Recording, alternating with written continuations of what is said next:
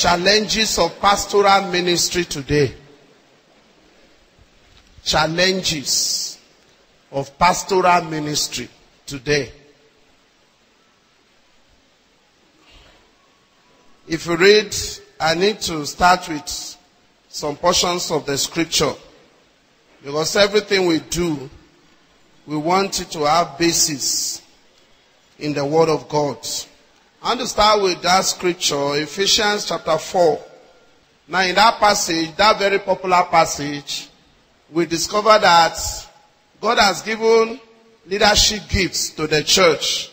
Namely, apostles, prophets, evangelists, pastors, and teachers. And if the church is going to be what Christ intended the church to be, then we must welcome these gifts back to the church. Today, there is a lot of schism in the body. There are denominations, there are church setup that welcome prophets, pastors, but when it comes to evangelists or apostles or teachers, they have nothing to do with them. And vice versa. You see a lot of preferences here and there. But the truth of the matter is, the Lord gave these gifts to the church for the perfecting of the saints, for the equipping of the body of Christ. All of them must function pari passu. Now, the prophet sees the Macedonia where we need to go for soul winning. He informed the apostles, and the apostles gathered the evangelists so that they can go and do the evangelism. And the souls that are won, they hand it over to the pastor for nurture. And the teacher is to assist the pastor to nurture the saints. That's how the gifts work. And I can assure you, all of them are the same. I mean, all of them, there's no one that is above the other. It is part of our carnality, part of our human culture that we create in church, that we say apostle is higher, prophet is the best, evangelist is nobody, pastor is everything, teacher is person non grata. That is our belief, that is our administration, and it's a sign of our carnality. But in the scripture, all of them must function together. And it is not until we bear that name that we are doing the work. For the sake of your understanding, to be an apostle today is to have a ministry to leaders of leaders. To be an apostle today is to be somebody that has raised up many leaders and planted many churches. It takes years before you can get to apostolic ministry. You must have been a good teacher, a good evangelist, you have done the work of a pastor, and you have a measure of prophetic gift before you can say you are an apostle. In fact, it takes you nothing less than 20 years to be an apostle. Of course, a lot of people query that because there are a lot of self-appointed apostles today. I've seen young people who are still in Bible school and they are apostles. I remember I saw one in a Bible school. I was a guest speaker, or I was a visiting lecturer in that Bible school, and they normally call him apostle. One young small thing. So one day I got into talking with him. I said, come here. How did you become an apostle? He said, everybody calls me that. I even dream that I am an apostle. So I accepted. But to be very candid with you, an apostle must be somebody that have a sent ministry, a great commission ministry, and through your ministry over the years, you have been able to raise so many leaders of leaders, planted many churches, and you are pioneer. You are pioneer in an area that others have not gone before. A prophet is a foreteller and forth-teller. He foresee and foretell. Foretell and forth-tell. Foretell is to see, a seer. In Old Testament language, is a seer. Somebody that sees things. Somebody that have revelation. Somebody that have insight. Somebody that God communicates with. Either in pictorial language, in syllables, in poetry, or in words. That's a prophet. Also, he's a forth-teller. He's also a preacher. He preaches. And under the New Testament, all of us are prophets. But there are some that God give that grace in an unusual measure. You know the unfortunate thing? There are a lot of prophets of New Testament that are practicing like Old Testament. A New Testament prophet is only, and note my words, only to confirm what God has told you, not to issue a direction to your life. Hello? There are a lot of issues. There are a lot of issues we need to deal with, that we need to correct in the church. You know, it's wrong for a New Testament prophet to rent an office or have a place and sit down consulting. I don't know, consulting. So people line up. Esther, what do you say? Don't marry that yellow sister. Marry the red one. Thus says the Lord. Amen. Next.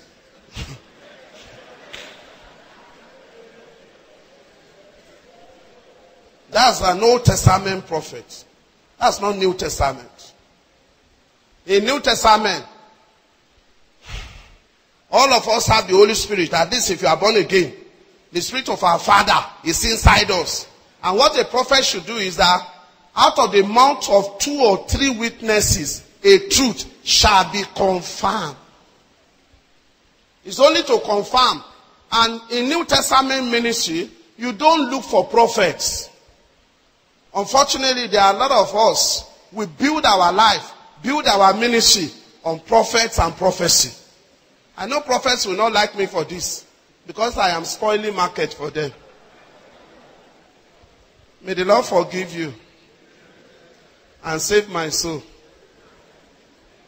But that's what we have today. And teacher, oh wow. Teaching ministry is neglected today. Evangelist ministry, nobody is there.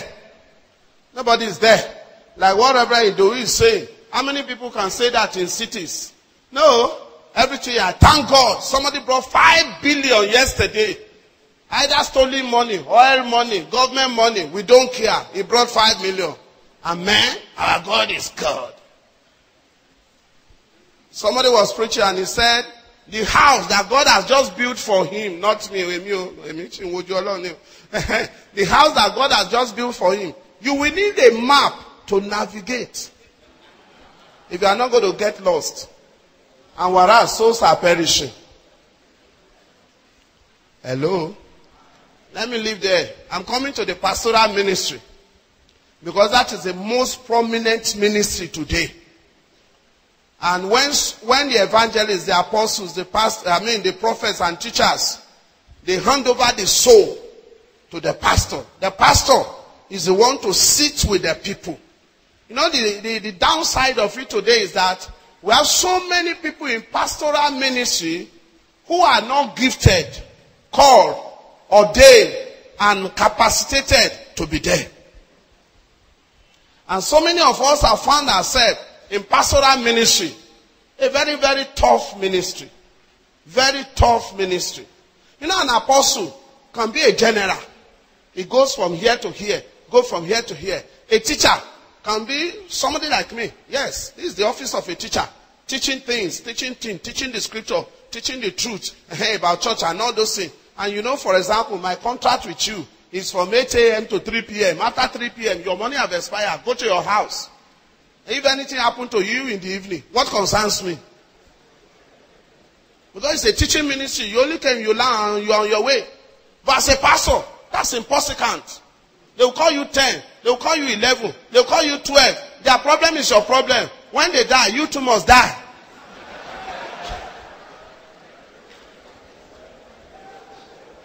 Because if you don't die with them, they think you don't love them. So it's a very tough ministry. And so many of us find ourselves there. And we don't know what we get ourselves into. So that's what I want us to look at in this session. The challenges of being a pastor. Especially in the world of today. Hello? Now, why is it so hard to be a pastor today? Why? I want to answer some questions. That's a question. Why is it so tough? And a lot of people that have found themselves there in charge of 2, 3, 4, 5, 6, 7, 8, 9, 10 people, 100, 1,000, 1,000. Why? Why is the ministry so difficult? Let's answer some questions today so that you know what you get yourself into, so that you can be prepared. And like the adage of the scout, to be forewarned is to be forearmed. So that when you are a pastor, you are pastoring people. Oh, you know the challenges you are facing. And I will add something else that's not there. I just saw a scripture and I will add it for you to know this is a tough ministry. And it's a 24/7 ministry. Okay, let's go now. Being the pastoral ministry is oftentimes a 24/7 job. Oftentimes, it's a 24/7 job. It is demanding, stressful, and thankless. I need you to note that. It is demanding, stressful, and what? Thankless. It's a thankless job. Because after you pastor people and pastor people and pastor people, if they prosper financially, materially, it will take God for them to remember you. If you are a true pastor, if you are not a mercenary, if you are not a hireling, if you really want to pastor after God's heart, it will take time for people to remember you. You know the work of a pastor is like a teacher in the primary school or the secondary school. You nurture them, you teach them ABC and everything, set them on the path of life. After they grow, they go to university and they graduate everything. They will only, if they ever remember you, it must be God at work. You see them, the children you taught, they are driving past and you are riding your own Legacy Benz. And they say, teacher. And they will only remember you for the koboko that you came them. It's a thankless job. It's a thankless job. Okay, before I go to those challenges, let's read one or two Bible passages also. Acts of Apostles, chapter 20. Acts of Apostles, chapter 20. Verse number 28. Among which the Holy Spirit has made you overseers to shepherd the church of God, which he purchased with his own blood. To shepherd the flock, take heed, overseers. Those are cogent words. 1 Peter chapter number 5. I'll be reading some couple of verses there. 1 Peter chapter number 5. The elders from verse 1. Who are among you I exalt. I who am also a fellow elder and a witness of the sufferings of Christ, and also a partaker of the glory that will be revealed. Shepherd the flock of God which is among you. Shepherd that flock of God which is among you, serving as overseers, not by compulsion, but willingly, not for dishonored gain, but eagerly, not as being lords over those entrusted to you, but by being examples to the flock. Okay, you see that my translation is different to your own. I've changed. All these years, I was married to King James Version. So now I am in New King James Version.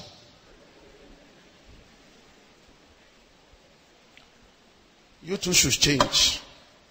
You know, I was so married. Even my old King James Version, some of the places I've tear off, I was still reading it. I was still using it. Until he wants to disgrace me. That's when I brought new one. So it's difficult to change. Amen. Pastoral ministry. The scriptures have so much to say about it. Shepherd the flock of God. Not for filthy lucre. Or has been laws over God's heritage. But the Bible says has been examples to the flock. Now let's look at the challenges. Let's look at the challenges. In modern times, pastoral ministry is especially difficult because of the followings. Number one, too high expectation from the people. People of today expect you to be a superhuman being. I remember some people visited a pastor, his members, they visited pastor, and the wife says, sorry, pastor cannot come out because he's sick. They say, sick? Pastor? Sick? Do pastor get sick? The mommy say yes. You say, let him pray for me before he died. Even the last prayer in his home. In another occasion, some people visited a pastor and the wife asked them to stay in the living room because the pastor is having he's taking his dinner. And one of the elders said, pastor the chop, he eats. What an insult. Pastor is eating. When we are here, tell him to come. Oh, they thought he's a superhuman being. Too high expectation. People don't expect pastors should make mistakes. People don't expect that pastors should be affected with the frailties that affect everybody. Number two, this is information and technology age. That's one of the challenges of pastoring today. The normal pastor today must have iPad, iPhone, IDs. If you don't have it, you are still living in 19th century. That is the age we are. The normal pastor of today must know how to use computer, have an email address, and download information. Am I talking to somebody? For you to know that you are old, if your children are the one that help you to set up your phone, you are in trouble. You are old. Oh. If your children are the one that are operating all this system in your house, if they go to school, you don't know how to open DSTV. Only problem, what in that go? I'm joking at you because that's what is happening to me. I have to learn it. You buy one phone, before you know it, my little boy will say, bring it, daddy, bring it. He said, this is it, oh. Money here. You bring something, you are still looking for a way to operate it. They will take it, turn it upside down. How did you do that? I say it's simple now. That is the age of today. Now you know why I'm saying that? This is a technological age. Before, the pastor is the only one that have 2, 3, 4, 5 Bible. Today it's no more the case. Most phones in your hands have Bible there. Hello. You know one pastor is an old pastor. So he called a Bible passage in the church. So people pick out their phones and they were trying to, he didn't know that they download Bibles to phones. So the pastor was saying, the Bible says, search the scriptures. It doesn't say phone the scriptures. People were just laughing. And they said, yes, the Bible is here. Bible, let me read for you, sir. He said, no, search the scripture. It is paper. Search, search, search. It doesn't say phone the scripture. That is the world we are. By the time you are quoting one verse, some people even have they have about 4 or 5 different Bible versions that they look at the same time. So they can see the meaning. They know either you are telling lie, either you are saying it the right way, the etymological word or not. That is the information age we have found ourselves in ministry. So you can't afford to be backward. Shallow and inadequate training. That's another challenge. There are many of us in pastoral ministry. Our training is very shallow. And you know the teaching, the mindset, the culture that have been built in ministry in the last 20 years is that you don't need a Bible school. You don't need to go to any school. Just go to 1 month course, 2 weeks course, 3 week course, and you are pastoring. That's why we are finding it very tough. Because our training is very, very small and shallow today. Take my brother. Can you go to 3 weeks course and become a lawyer? Please answer me. Can you go to 2 weeks course and become a pilot? Can you go to 2 weeks course and some courses here and there, some certificates for 5 days conferences here and there, and you're already a doctor? You will have killed many people. But that's what we do in ministry.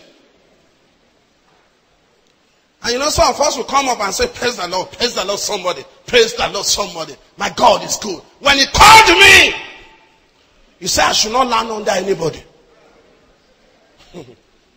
He will lead people astray. And you know, many of us imbibe all that. So we don't go to any training, no Bible school, no theology, no foundation, nothing. Conferences, we don't go. Training, never. How about improving yourself? No, I had the Holy Spirit. You will mislead many people.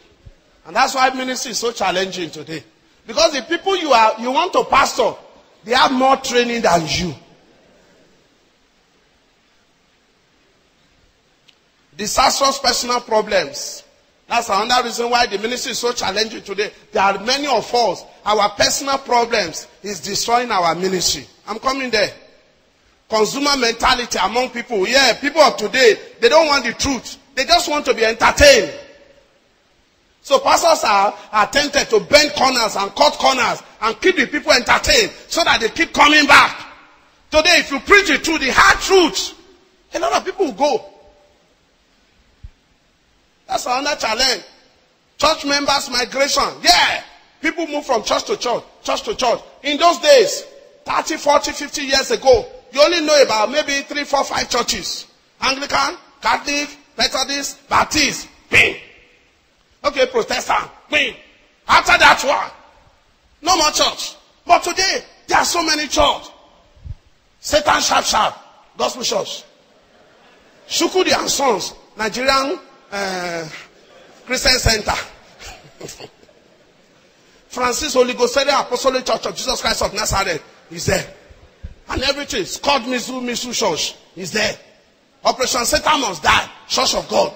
Elijah has come back, Gospel Center. And many churches. So if you discipline them here, they run here. If you preach the truth there, if you say, no, you've been practicing premarital sex, we can't marry you here. They say you won't marry her, you will see, we'll get married. And they go to that church, the following Sunday, they are married. That's the challenge of pastoral ministry today. Money struggles, yes, that's another one. Money struggles. There are a lot of pastors in ministry, they don't have the money. They don't have the money. There are a lot of challenges when it comes to finance today. Yeah. Jet age, iPad, iPod, computers, internet that simplify things and turn the world to a global village. Okay, you can hear every animal saying it. Before, if missionaries are coming to Nigeria, it will take them 6 months in the steamship to travel here. No, the world has grown. Look at Bishop Anderson from Canada. Just about 10 hours flight. He's here. To go to London now, just 6 hours. You can go in the night and come back tomorrow evening. That's what takes 6 months before. 3 months before. So it's a jet age. It's a global village. And with CNN, with Sky News, with DSTV, and all those things today, what is happening on one side of the world, you can hear it on another side of the world. That exact moment. Hello. All these things brings a lot of challenges. Dwindling public confidence. Yes. The public, their confidence in pastors and leadership is going down. It's not their fault, but because of too many scandals, too many misdemeanors, too many evils happening. Hardly do you open a newspaper in a day, especially that newspaper called The Sun. Hardly do you open it in a day and you not read about a pastoral scandal. Hello? Yeah, it's happening. And many pastors today, there are a lot of professional herbalists who masquerade as pastors. I'll tell you one story. It happened recently. You'll be amazed, you'll be shocked, but believe you me, it's true. A father in the Lord. In fact, he called me this morning. We chatted this morning. He's in our school at Ibadan. He's lecturing there today. It's only those of us in Lagos that didn't go. Now we're chatting. Just about 2 weeks ago. And I was saying some things. Then he told me, it was me and Dr. Awoshope. We were sitting with him. In fact, that morning, we were shocked. The shock did not leave me until the following day. I said, what? He said, I'm telling you the truth. Let me go and show you. This is what he told us. He said, a woman ran to his house and said, Baba, save me, save me. That pastor in that church has collected my ear, armpit. I didn't mention you are the one saying ha.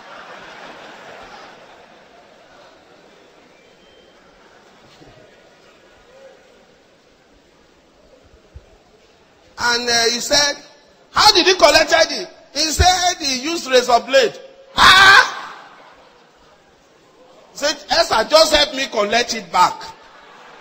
Okay, the man of God said, that father in the Lord said, he went to that pastor, come prophet, and said, there's a woman in my house now, saying you collected her hair up, armpit and under. He said, yes, Baba, yes. And you know the name of the church? Ground and Pillar of Truth Gospel Church.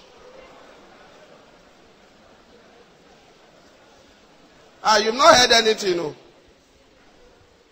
There are things I decide not to say. Because if I say, you will say it's a lie. Before you talk, if I say it now, you are the one that will turn back and say, he's just condemning everybody. So I will say the one that will benefit you. Now he said, okay. The prophet said, Baba, can you describe the woman? And this, what. Then he said, that is Afusa. You want to collect it back? He said, yes. He said he went and brought a box. And labeled that box. Here, head here.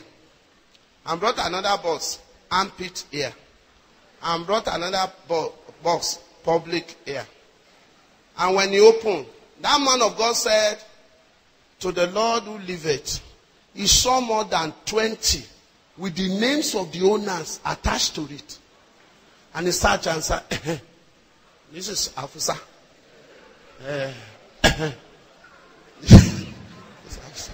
And search again. This is Afusa. And Baba, that is for you. You can take it to her. And he said he was shocked. I said, I counted about 20. He said, yes.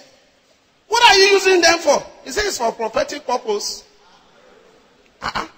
What do you mean? He said, anytime I need any one of them to sleep with, I just do whatever I need to do and they will come.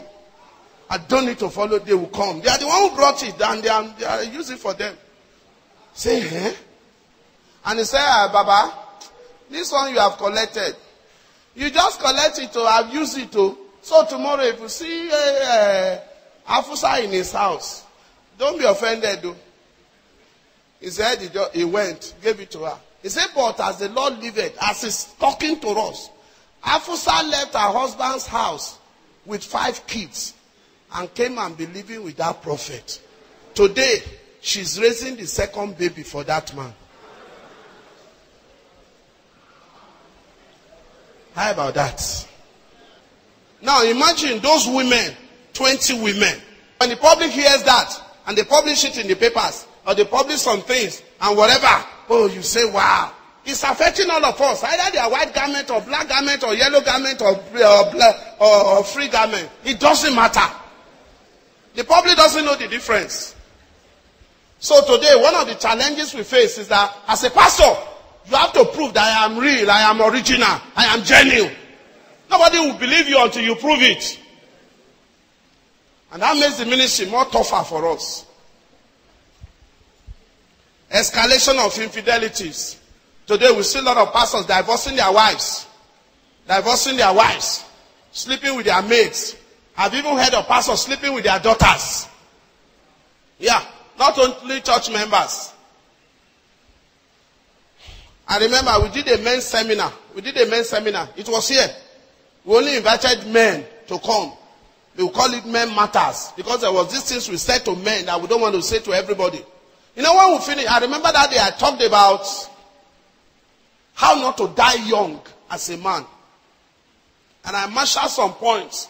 That one of the major reasons why a lot of men die faster and they don't wait to be the father of their children is because they molest the women in their lives.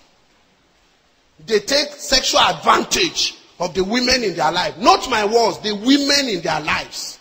Because in a man's life, there are many women. Your wife, your mother, your sister, your niece, your daughter, your whatever, your maid, and as a pastor, your members.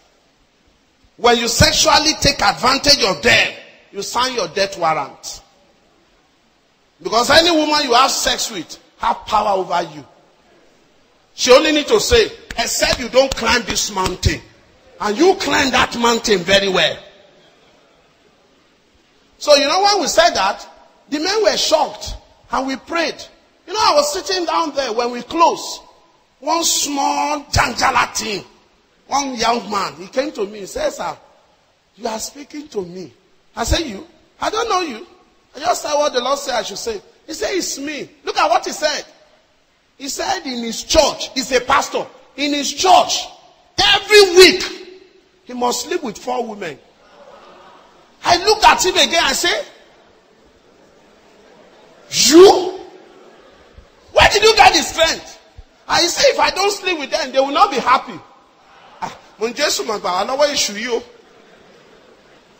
Save us from this devil. I said, you? He said, yes, sir. So when you were speaking, sir, I was shaking. I need you to pray for me. I said, prayer. We will pray another day.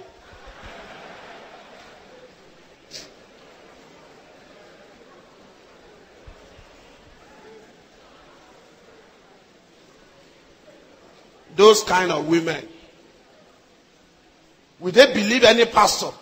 When the pastor is preaching to them and it's one of them. It's one of them. That's what has made the ministry to be very, very tough today. Now let's look at reasons why pastors fall away in ministry. And you know, let me look at that statistics there. And make sure you are not going to be a statistic like that. 50% of ministers and pastors that start out in ministry will not last 10 years in ministry. That's based on the research. Too many pastors are falling by the wayside, spiritually and physically. Here are reasons we have discovered. Number 1, discouragement. A lot of pastors are discouraged. And when they are discouraged, they fall away. They fall away. Because in your state of discouragement, when somebody comes around toasting you, motivating you, yes, you preach well and you are very good, and all those things, you are emotionally attached to that person. And if it's the opposite side, before you know what happened, water has crossed bridge. 2, failure. 70% of pastors say they have low self-image. Now, that when they started the ministry, they compare themselves with others and feel they are failed. Pastors don't have real genuine and close friends. And that's the truth. A lot of pastors, when they compare themselves with our big bishops, with our secular people in the banking sector, in the insurance, in the oil sector, you measure yourself, your physical life, your standard of living with them, and you conclude, me, I started the ministry 7 years ago, 10 years ago, I have only about 100 members. What kind of ministry is that? Look at my house, look at my clothing, look at my this, look at my that. And you conclude that you are a failure, and you get out of the ministry. I know a lot of pastors that have returned back to carpentry. They have returned back to business. They pack up the ministry because of discouragement. Number 3, moral lapses. Moral lapses. A lot of pastors are falling by the wayside because of sexual sins. More than 40% of pastors says they have problem here. And let me say this to you. Look up at me. There are a lot of emotionally needy people in church today.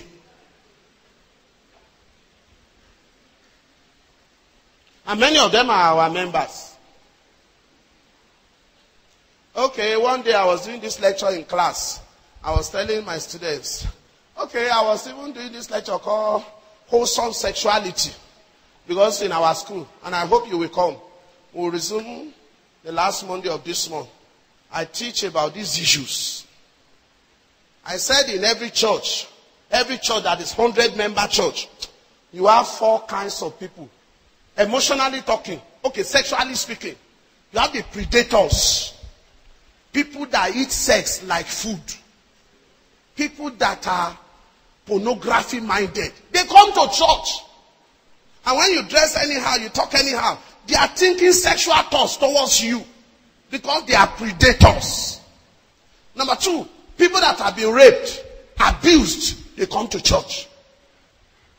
Number 3, now let me give you the name. People that have low sexual drive. They marry, but they don't sleep with their wives. It's a big problem. They can't perform, but they don't have interest. They are there in church. Hello? And you know what? What you don't preach against will overcome you in church.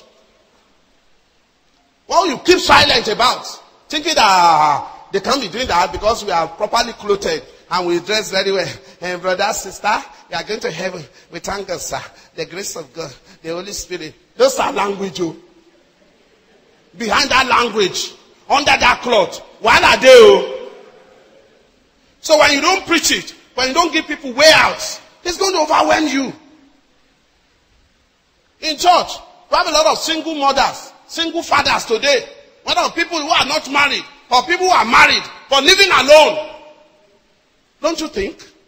How did they settle their sexual issue? Because, my brother, this flesh, the spirit is willing, but the flesh is weak. And you don't preach to that area, you don't talk about that area. Then the thing is that there will be a lot of immorality in the church. And that's why you have been seeing a lot of lapses today. And one more thing in that angle before I leave there. You know, was it last year conference? I said something about men in the church. That the church of today is an abnormal church. Why is it abnormal? That is not a New Testament church because there are much more women in church today than in scripture. In scripture, there are more men in church than women. But today, there are more women in church than men. And you know, I gave a definition. I gave a definition that the church of today is a woman's club with a few male officers. Some of you still remember. And you know, I wrote that 2 books by then. The Man in the Church and Frank Talk to Men. Now, this is what I discovered. When the church of today is a woman's club with a few male officers, and you know, without apologies to our sisters and mothers, wonderful women of God, apologies to them, but this is the reality. Now, when, you know, women are taking over most of the duties of the church today, they are the one in the choir. Women are now playing organ. They play band set. Isn't it? They are the treasurer. If women take care of your money, they will not steal it, except the one that is demonized.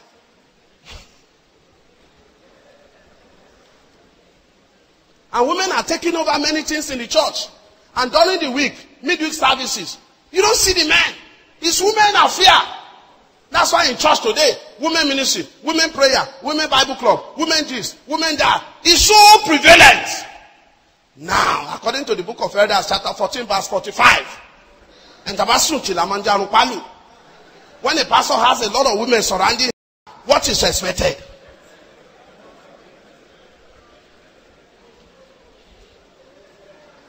That's a problem. So that's why there are a lot of moral lapses today. No accountability. A lot of pastors live in isolation. They are not accountable to anybody, to God or to man. No mentor, no father, no leader. Look, let me say this. I know this issue of mentorship, this issue of fatherhood have been abused and bastardized. But that is not to take away from the fact that we still need real fathers. And each of us need real mentors. Each of us need people to oversee our life. If you are all in all, you are going to be in problem.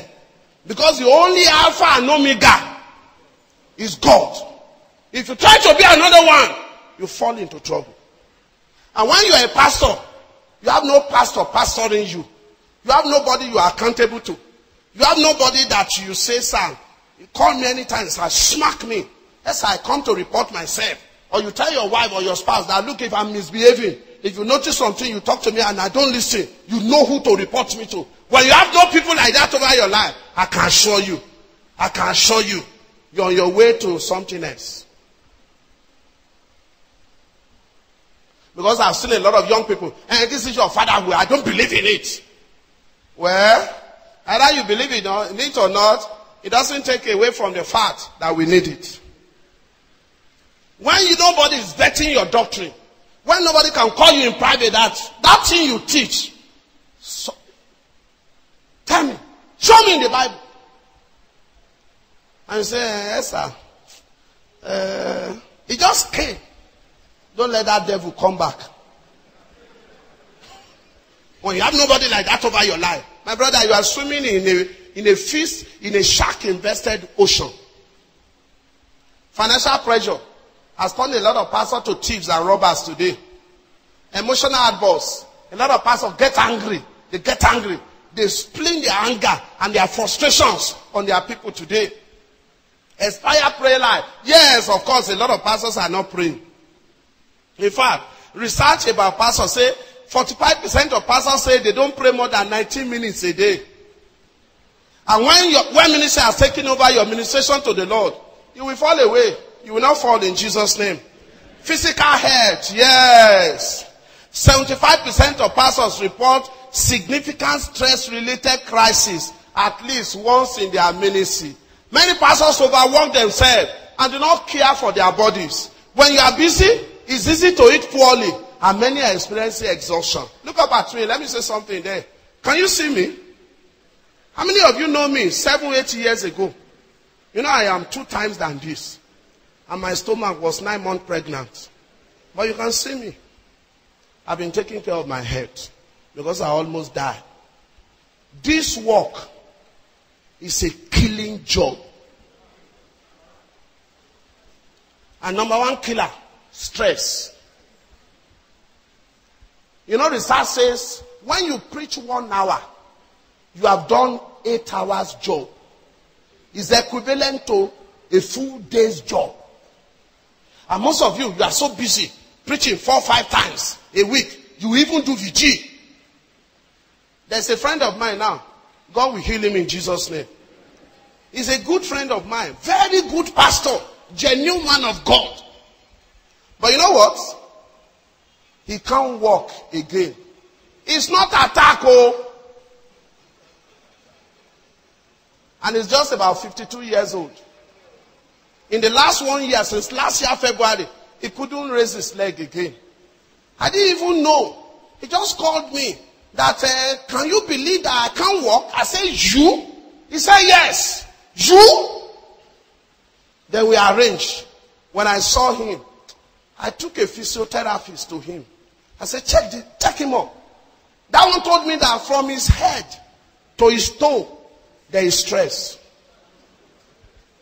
It was that accumulated stress that affected his veins. And blood is no more circulating. In fact, when I touched his toe, my hand sank in. I said, brother, that is stress. And he has gone to hospitals. He has spent more than 1 million. I said, no, you just need exercise and you need massaging. Like when we finished here yesterday, I went for massaging. That's why I'm still alive today. And I'll go massaging every day. I'll go massaging. And I'll pay just 1,000 naira. And I exercise. Today, I got bicycle in my house. I ride bicycle with my children. And then,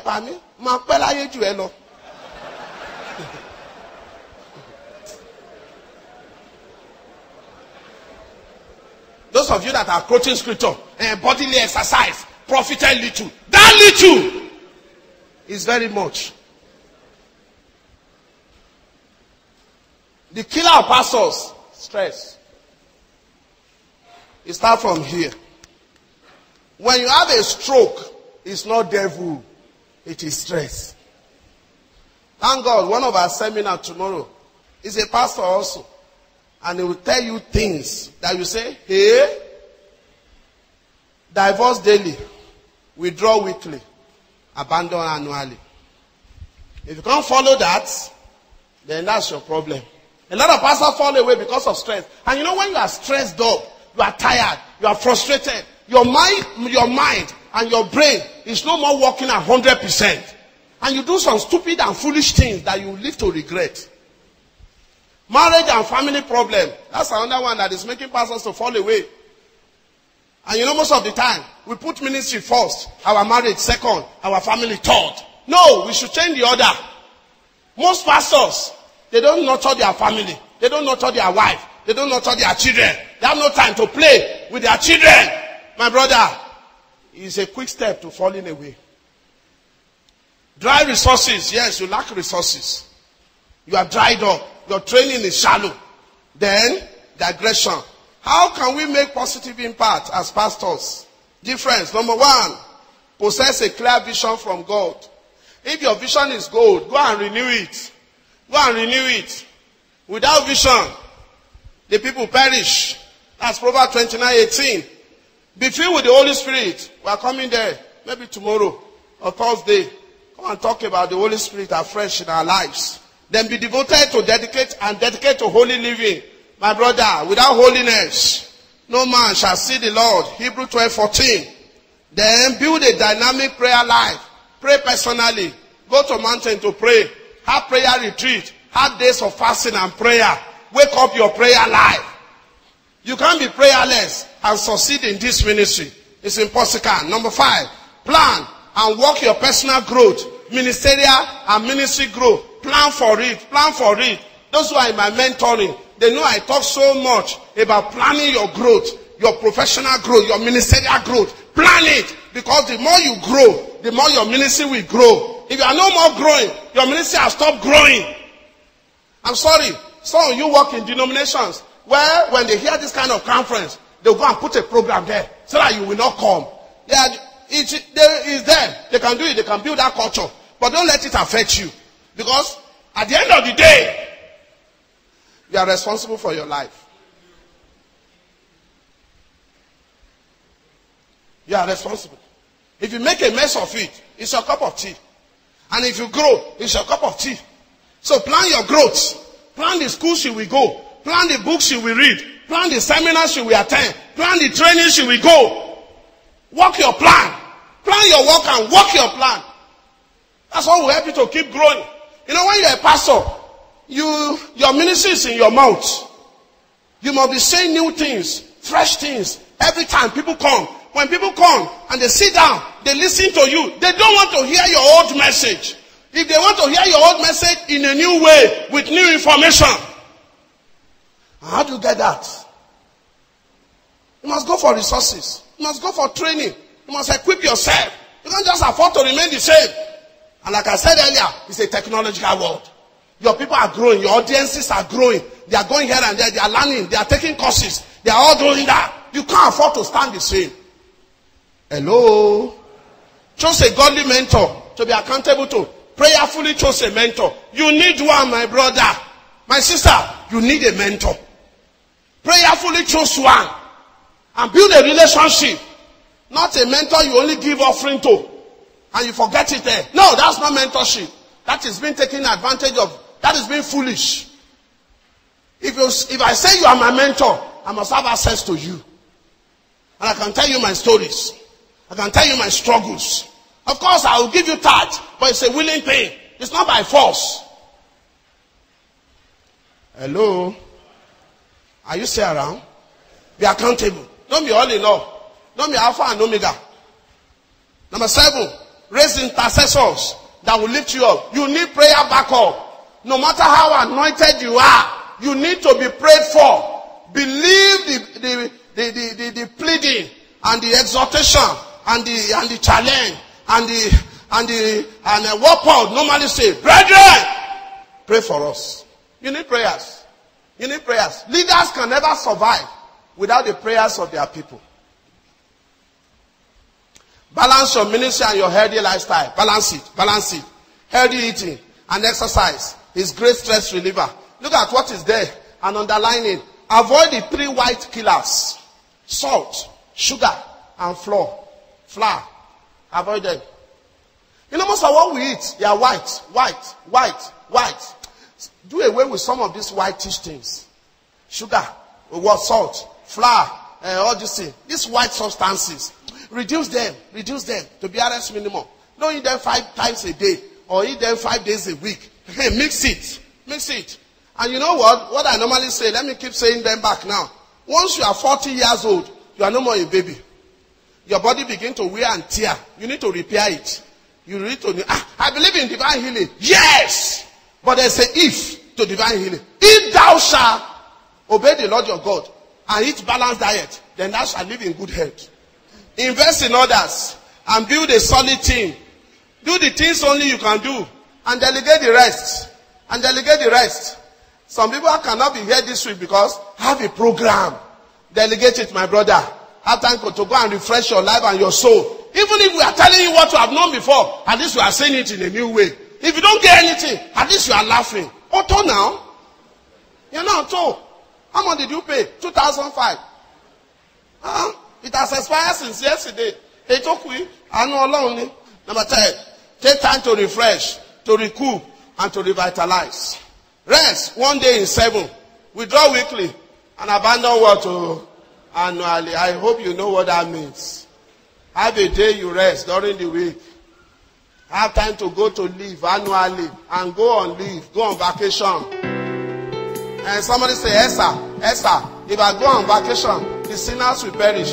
For your information, they have been perishing before you were born.